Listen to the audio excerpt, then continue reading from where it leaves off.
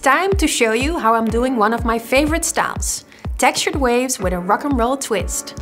It's perfect for everyday salon styling, a special occasion or a show. As usual, I'm using a variety of products from Style and Finish. As you know, you can use each product on their own, but to let the creativity flow, you can also use them together. The model that will rock this look has amazing healthy hair and a color that will make this look pop even more. Always evaluate the hair's starting position, so you can plan what type of product you need to create the result you are aiming for.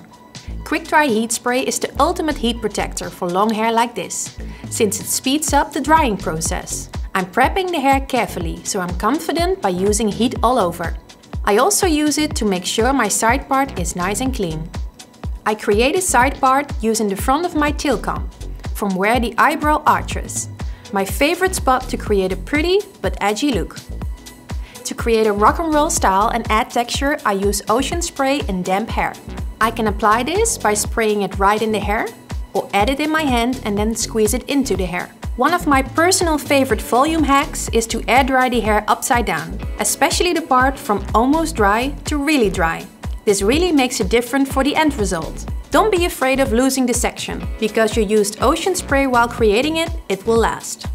Inspired by that second day mood, I create waves with my curling iron and styling spray, so the effect is a little stronger.